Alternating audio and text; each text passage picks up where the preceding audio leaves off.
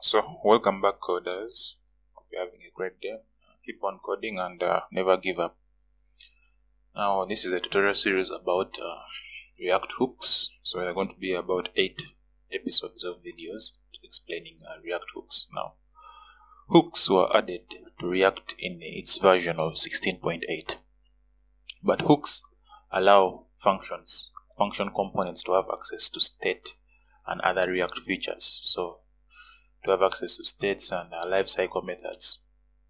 So initially, before React 16.8, function components were just stateless components. Now a hook allows us to hook into React features such as the state and then the lifecycle methods. For example, we have a component here. It's called the component is called favorite color. So we used the hook, the use state hook, and then the use state hook defined our color state as red. Then we did some buttons here. When you click the button, the state of the color is changed. So if I go here to my browser and I click, initially when I refresh, the initial state of the color was red.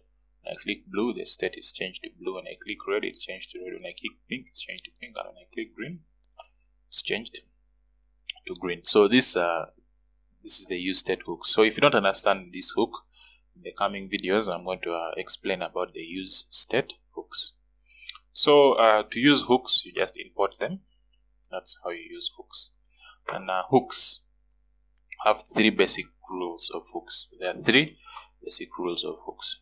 So the first rule of hooks is that hooks can only be called inside a React function component. So you cannot call a hook outside a React function component. So for example, I have my function component of favorite color and I'm calling the hook inside the React function components. Now hooks can be called at the top level of a component.